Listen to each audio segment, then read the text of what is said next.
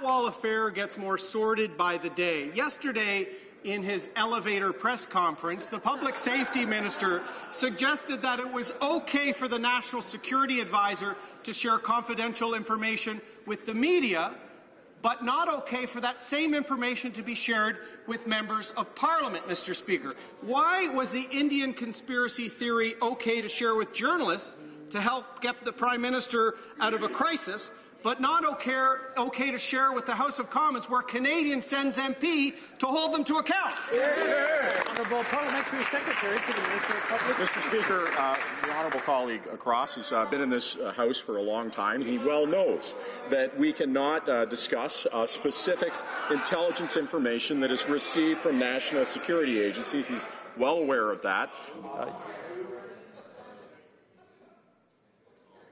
Okay, I'll let the Honourable Parliamentary Secretary continue. Thank you. Thank you, Mr. Speaker.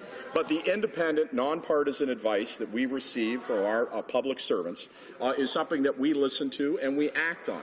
Unlike the party opposite, we do not particize or play games with our public service. We make sure we listen to their advice and act accordingly.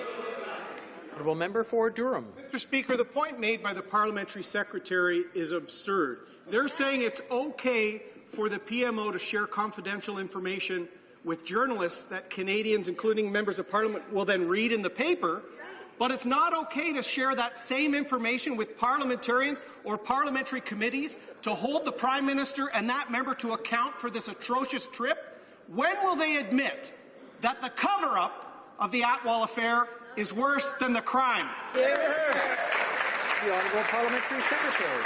Well, Mr. Speaker, that's what that member is saying. That's certainly not representative of the facts whatsoever.